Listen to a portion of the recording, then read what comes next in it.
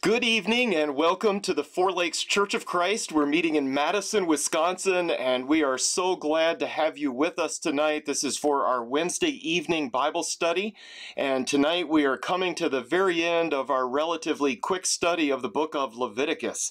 We hope to be covering Leviticus chapters 26 and 27 tonight, so we want to invite you as always to be finding a Bible and turning with us to Leviticus chapter 26. We'll be there in just a few moments. If you have any questions, if you have any comments about tonight's class, if you have something that we need to be praying about as a congregation, we want to invite you to get in touch. You can send me a message to info@fourlakeschurch.org. You can also call or send a text to me at 608-224-0274. But as I said, tonight we are concluding our study of Leviticus. We've been studying in the wilderness, Leviticus, Numbers, and Deuteronomy, and we are coming to the very end of Leviticus tonight. A major theme in the book of Leviticus is holiness, that is being separate or different, set apart from the world. We've learned that Leviticus is basically a handbook or a manual for the priests, the Levites, for those who were responsible for helping the people maintain this holiness before the Lord in the wilderness. We've had a summary of the major types of sacrifices in those opening chapters. We've seen the priest ordained. We've seen the first catastrophe as Nadab and Abihu offer unauthorized fire and they are killed on the spot before the Lord for doing that. We've had a summary of what is clean, what is unclean. We've had some revolutionary guidelines for preventing outbreaks of disease. We looked at the holiest day of the year, the Day of Atonement, where the high priest would make a sacrifice for the people. He would also put the sins of the people on the scapegoat and would then send that goat off into the wilderness. We then looked at a rather lengthy series of commands that were intended to make a clear distinction between God's people and the locals up there in the promised land where they're heading. And we move rather quickly through those, not covering every verse, but just giving the highlights of those. Basically, we had a long list of various sexual sins and then a wide variety of other rules and regulations, just making sure that God's people would be different from the world around them in the land where they were moving. And then last week, we looked at some rules that were specific to the priest, and then we did an overview of the major holidays or feast days. And to help that make sense, we looked at these in chart form. So what you see here is the big picture of these major feast days, and this was my way of kind of helping it make sense to me. And again, that came from the NIV Study Bible many years back, and kind of did a good job, I think they did, on summarizing that, and then we kind of simplified it for the PowerPoint here. So this is an overview of what the priest would be responsible for leading the people through these feast or fellowship special sacrifice days throughout the year. Well, tonight we are going to finish Leviticus by looking at chapters 26 and 27. So again, be finding a Bible, be turning with me to Leviticus chapters 26 and 27. And let's start tonight with the blessings of obedience. And we find these in Leviticus 26, 1 through 13. And if you're familiar with the Bible, you may know that we have a similar list of blessings toward the end of Deuteronomy. Basically, Deuteronomy, as I understand it, is a repetition of the law, the second rehearsal or speaking of the law, communication of the law, right before they cross over. But these seem to be aimed specifically at the priests. So since this is in the book of Leviticus, I mean, the priests, after all, they are the ones who will take a leading role in keeping the people holy. Again, that's a major theme in this book. So let's take a look tonight, beginning with Leviticus 26, verses 1 through 13, where God says this: "You shall not make for yourselves idols, nor shall you set up for yourselves an image or a sacred pillar, nor shall you place a figured stone in your land to bow down to it, for I am the Lord your God. You shall keep my Sabbaths and reverence my sanctuary. I am the Lord. If you walk in my statutes and keep my commandments so as to carry them out, then I shall give you rains in their season, so that the land will yield its produce, and the trees of the field will bear their fruit. Indeed, your threshing will last for you until grape gathering, and grape gathering will last until sowing time. You will thus eat your food to the full and live securely in your land. I shall also grant peace in the land, so that you may lie down with no one making you tremble. I shall also eliminate harmful beasts from the land, and no sword will pass through your land. But you will chase your enemies, and they will fall before you by the sword. 5 of you will chase 100, and 100 of you will chase 10,000, and your enemies will fall before you by the sword. So I will turn toward you and make you fruitful and multiply you, and I will confirm my covenant with you. You will eat the old supply and clear out the old because of the new. Moreover, I will make my dwelling among you, and my soul will not reject you. I will also walk among you and be your God, and you shall be my people. I am the Lord your God who brought you out of the land of Egypt so that you would not be their slaves, and I broke the bars of your yoke and made you walk erect. Well, in terms of obedience, let's notice that God's very first concern on this list is that the people not make for themselves any idols. So they are not to worship anyone or anything other than God himself. God comes first. And this is basically the first in the Ten Commandments as well. This is extremely important. This is the first commandment. And the second big concern is that the people honor the Sabbaths. And this reference seems to be not only the seventh day, but notice it also seems really here to be the seventh year, when the people were to let the land rest. And the result of obedience, the result of letting the land rest, was that God would cause the land to be fruitful. And so there was a direct correlation between honoring the Sabbath year and making the land productive. And this is one of those commands that's obviously very practical. From a soil conservation point of view, God says you got to let the land rest, and if you do, if you obey me, some very good things will happen with your harvesting. Beyond the obvious benefits of allowing the land to rest, God also promises peace. So protection from wild animals, he promises political peace, and certainly also promises this close and peaceful relationship with himself, with God.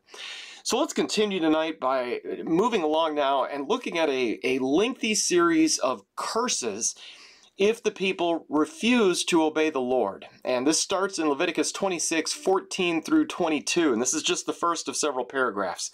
Leviticus 26, 14 through 22. But if you do not obey me and do not carry out all these commandments, if instead you reject my statutes, and if your soul abhors my ordinances so as not to carry out all my commandments, and so break my covenant, I in turn will do this to you. I will appoint over you a sudden terror, consumption, and fever that will waste away the eyes and cause the soul to pine away. Also, you will sow your seed uselessly, for your enemies will eat it up. I will set my face against you, so that you will be struck down before your enemies, and those who hate you will rule over you, and you will flee when no one is pursuing you. If also after these things you do not obey me, then I will punish you 7 times more for your sins. I will also break down your pride of power. I will also make your sky like iron and your earth like bronze. Your strength will be spent uselessly, for your land will not yield its produce, and the trees of the land will not yield their fruit. If then you act with hostility against me and are unwilling to obey me, I will increase the plague on you 7 times according to your sins. I will let loose among you the beast of the field, which will bereave you of your children and destroy your cattle and reduce your number so that your roads lie deserted. So again, on one hand, if the people obey, God is promising to bless them tremendously. But here on the other hand, if they reject God's commandments, God now promises a series of terrible things that'll happen. And this comes as the result of the people abhorring God's ordinances. Now, we may not often think about hating what God has told us to do, but God is warning about it right here. There are times when God's people may actually be tempted to hate what God has commanded. In ancient times, if it gets to that point, notice here, God promises to undo all those blessings from the previous paragraph. And so this is the opposite of that first paragraph we just read. So instead of peace, instead of dominating their enemies, God now turns that around. And God promises terror and disease and drought and destruction and death. Well, all of this death and destruction isn't just God being vindictive. This is not just God being mean. But I want us to notice in the next paragraph, this is designed to try to teach a lesson and to bring the people back. That's the purpose of it. And I say that because of what comes next in Leviticus 26, 23 through 33. Leviticus 26, 23 through 33, where God says, "And if by these things you are not turned to me, but act with hostility against me, then I will act with hostility against you. And even I will strike you 7 times for your sins. I will also bring upon you a sword which will execute vengeance for the covenant. And when you gather together into your cities, I will send pestilence among you, so that you shall be delivered into enemy hands. When I break your staff of bread, 10 women will bake your bread in one oven, and they will bring back your bread in rationed amounts, so that you will eat and not be satisfied.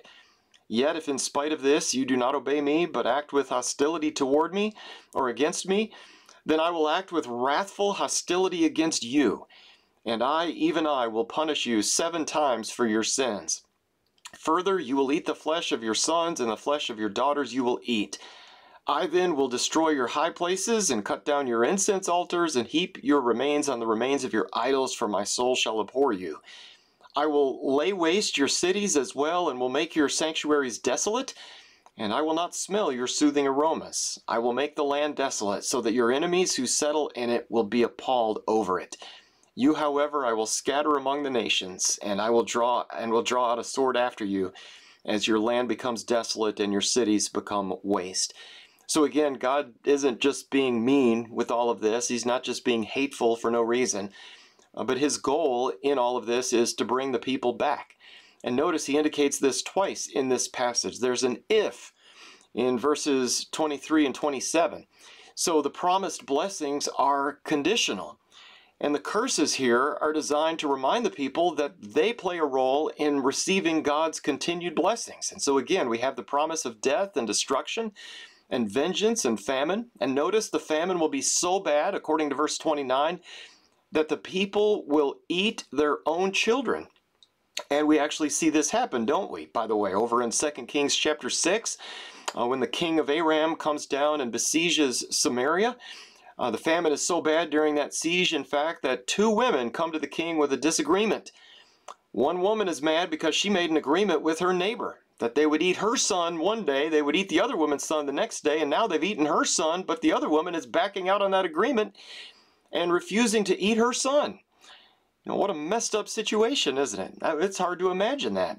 However, in response to this disagreement between the 2 women, the king doesn't repent and turn to God. No, he vows to get the head of Elisha the prophet on a platter. And so it had no effect on him. You would think he would have remembered this from the book of Leviticus. But the point is, the famine was promised by the Lord if the people ever rejected their end of that covenant agreement. And that promise was fulfilled a number of times, both in the northern kingdom as well as in the south. Well, this brings us to something else God has in mind for when his people ignore his commands. Let's take a look at Leviticus 26, verses 34 through 39. Leviticus 26, 34 through 39. Then the land will enjoy its Sabbaths all the days of the desolation, while you are in your enemy's land. Then the land will rest and enjoy its Sabbaths. All the days of its desolation it will observe the rest, which it did not observe on your Sabbaths while you were living in it. As for those of you who may be left, I will also bring weakness into their hearts in the lands of their enemies, and the sound of a driven leaf will chase them. And even when no one is pursuing, they will flee as though from the sword, and they will fall.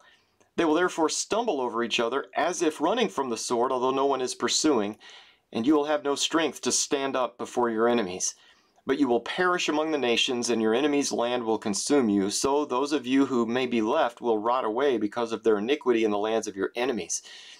And also because of the iniquities of their forefathers, they will rot away with them. And so there is a practical aspect here to God allowing his people to be taken captive as a result of them disobeying the commands. And that is, the land will finally enjoy all of its Sabbaths that have been ignored down through the years. In other words, God is basically saying, since you didn't allow the land to rest as you were instructed, I will force the land to rest. You can't farm it if you're not in it. So I'm going to take you out of the land. And remember, as we discussed several weeks ago, they are not to plant any crops the 7th year, and that would have been a huge leap of faith. So not planting would have gone against everything a farmer believes. We need crops to survive. And so here God is asking us not to plant. That is a huge test of faith. And so the punishment then for ignoring that test of faith or failing the test would involve the people being taken away, which would then allow the land to recover after years of this yearly abuse. Well, at the end of this chapter and after the blessings and the curses, it's amazing that now God offers a way back. So here at the end of chapter 26, we come to verses 40 through 46, Leviticus 26, 40 through 46, where God says, "If they confess their iniquity and the iniquity of their forefathers in their unfaithfulness which they committed against me, and also in their acting with hostility against me, I also was acting with hostility against them to bring them into the land of their enemies. Or if their uncircumcised heart becomes humbled so that they then make amends for their iniquity, then I will remember my covenant with Jacob, and I will remember also my covenant with Isaac, and my covenant with Abraham as well. And I will remember the land. For the land will be abandoned by them, and will make up for its Sabbaths, while it is made desolate without them. They, meanwhile, will be making amends for their iniquity, because they rejected my ordinances, and their soul abhorred my statutes. Yet in spite of this, when they are in the land of their enemies, I will not reject them, nor will I so abhor them as to destroy them, breaking my covenant with them. For I am the Lord their God. But I will remember for them the covenant with their ancestors, whom I brought out of the land of Egypt in the sight of the nations, that I might be their God. I am the Lord. These are the statutes and the ordinances and laws which the Lord established between himself and the sons of Israel through Moses at Mount Sinai." So notice God then, even after punishing his own people for their disobedience, he gives them a way to come back. They have to confess their iniquity. They have to confess their unfaithfulness. And I find it interesting that they are confessing not only their own iniquity, but they also have to confess the iniquity of their forefathers. Isn't that interesting? That can be hard to do. To confess that my ancestors were wrong. You know, a lot of times today we have these discussions and people say, well, you know, I didn't do whatever it is we're talking about. And there is a sense in which, yes, that's true, but there's also a sense in which we perhaps have benefited from what others have done that's wrong. And in that sense, there may be a value to confessing. And I just want to point that out here. These people were called upon not only to confess their own sins, but also the sins of their forefathers. To say, we, yes, as a nation, we did something that was offensive to God, and that is extremely difficult to do. To confess is to say the same thing as. And so in this context, when God tells the people that they've done wrong, confessing would be saying, yes, we have. And of course, even today when we confess, we are agreeing with God's assessment that, yes, we have in fact sinned. And notice this is tied to humility in verse 41. It takes humility to confess sin, to admit that we've been wrong about something. God is God, we are not. He knows what's best for us. And here, if his people humble themselves and confess their sins, God promises to remember his covenant. Not that he ever forgot it, he didn't. But he's promising here to go back to the blessing side of the covenant if his people confess that what they've been doing is wrong. Starting in the middle of this passage, we come to a description of God's people making amends for their iniquity. So their punishment is perhaps that we might say a part of accepting responsibility. It's accepting the consequence. We can't say, oh, sorry for what I did, but now I can't get in trouble for it because I've apologized. That's not the way that works. And so even in their punishment, though, God will not destroy them completely, but he allows them this way to return, a way back. And in their punishment, God is not breaking the covenant, but he is fulfilling the covenant. So they can't say, well, things are going bad for us, God must not love us. No, that was in the original agreement, that if you obey, you'll be blessed. If you disobey, you'll be punished. And I mean, right here in this chapter, the covenant involves both blessings and curses. So just because you suffer consequences doesn't mean that God has dropped his end of the agreement. No, the punishment is proof of God fulfilling his end of the agreement, and it's proof that we've dropped our end of it. At the end of this chapter, Moses summarizes, these are the statutes and the ordinances and the laws which the Lord established between himself and the sons of Israel through Moses at Mount Sinai. So that brings us now to the last chapter. Let's look at the last chapter of Leviticus, where we come to what I'm almost describe as an appendix. So that last verse we just read at the end of chapter 26, that would have been a really good way to end the book. But it's almost like, oh, and one more thing. So we're going to have one more chapter tacked on here at the end, some bonus information concerning how to put a value on various vows that people may make. So let's start with Leviticus 27, 1 and 2. Leviticus 27, 1 and 2. Again, the Lord spoke to Moses, saying, "Speak to the sons of Israel and say to them, when a man makes a difficult vow, he shall be valued according to your valuation of persons belonging to the Lord. Well, this is in Leviticus because it's directed to the priest, and it's included here because this is an issue that the priests are going to have to deal with on a regular basis. In verse 2, God acknowledges that sometimes people will make a difficult vow. Now, when you think of somebody in the Bible making a difficult vow, what comes to mind? What do we think about if we talk about somebody making a difficult or a rash vow? In my mind, and I think most of you are also thinking probably of Jephthah in the Judges. Remember Jephthah? He pretty much promised the Lord, and I'm paraphrasing here, but in Judges chapter 11, God, if I win this battle, I promise to sacrifice as a burnt offering the first thing that comes out to greet me when I get home. Well, Jephthah dominates in that battle, but of course when he gets home, his daughter runs out to meet him. That right there is a difficult vow. And I believe the Bible explains that he fulfills that vow, but we aren't really told exactly how he does that. And the challenge is, if Jephthah really offered his daughter as a burnt offering to the Lord, then we've got a leader in Israel offering up a child sacrifice to God. And that is something God clearly condemns among the local Canaanites. That's why the Canaanites are getting driven out, because they would do stupid stuff like that. And so if Jephthah actually burns his daughter alive as a sacrifice to God, I mean, that's kind of a problem, isn't it? Well, the way I see it, Leviticus chapter 27, though, gives us at least another possibility. And again, there's a lot we don't know, a lot that we're not told about Jephthah and what happened next. But throughout the rest of Leviticus 27, we have the idea of putting a value on something that has been vowed, and then offering to God the value instead of the actual person, place, or thing. So that's just my quick summary of the whole chapter. And we're not going to read through all of this. If you've got this open in your lap, feel free. But in verses 3 through 8, we've got valuations on various ages of men, women, and children. So if it's an old man, he's worth less than a working age man, and so on. In verses 9 through 13, we have valuations on animals of various kinds. In verses 14 through 15, we've got valuations on a person's house. Like if you pledge your house to God, how do you deal with that? In verses 16 through 25, we have instructions on how to put a value on a field or a piece of property. In verses 26 and 27, we have instructions on how to value the firstborn since they were dedicated to the Lord.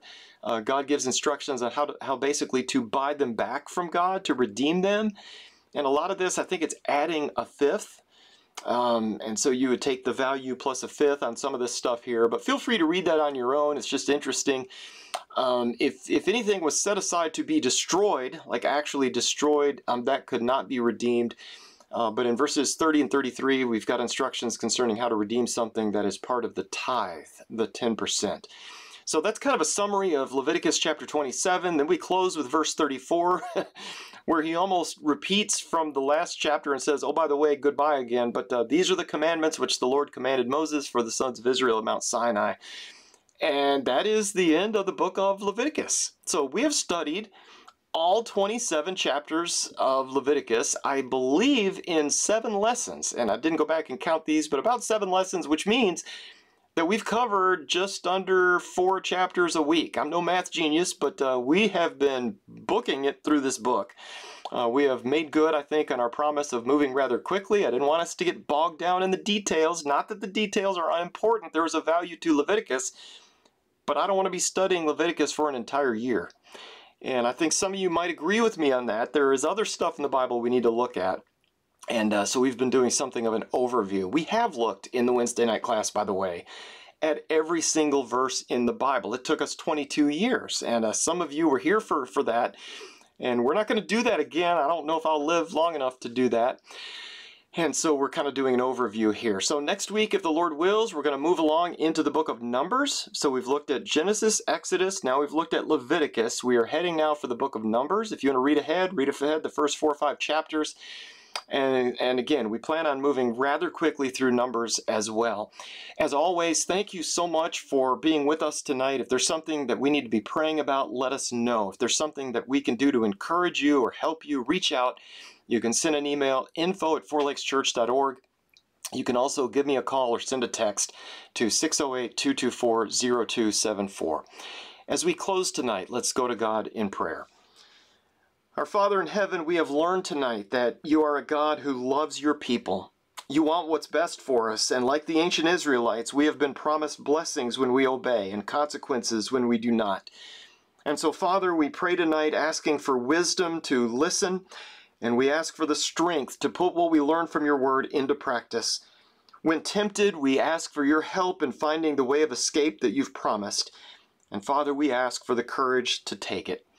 Thank you, Father, for making us a part of your kingdom, the church. Thank you for loving us. We love you, and we come to you tonight in Jesus' name. Amen.